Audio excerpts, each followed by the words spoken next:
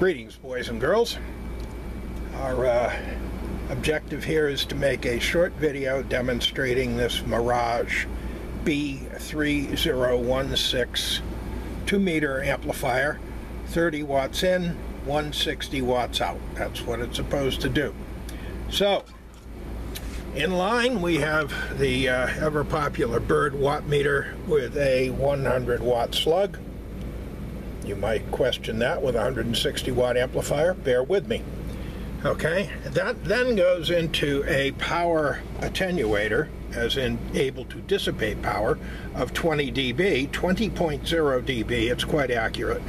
And then a general radio 20 dB attenuator, then an 8482A power sensor, and the 437B power meter, which has an offset programmed into it of 40 dB to account for the attenuator.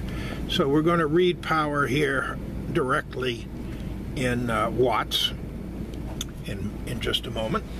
So the first thing, we'll start with the power off on the amplifier, which provides essentially a bypass mode.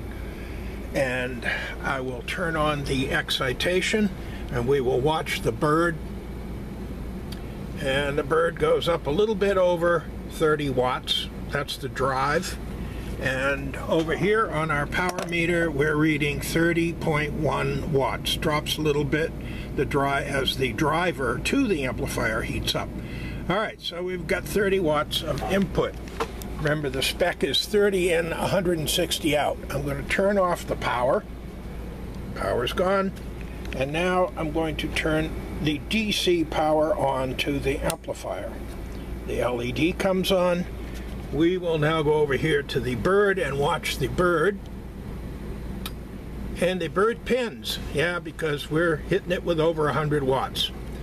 But over here, we see 0.166 kilowatts, 166 watts. Therefore, 30 watts in this case, 165 out. That's the conclusion. Over and out. Bye-bye.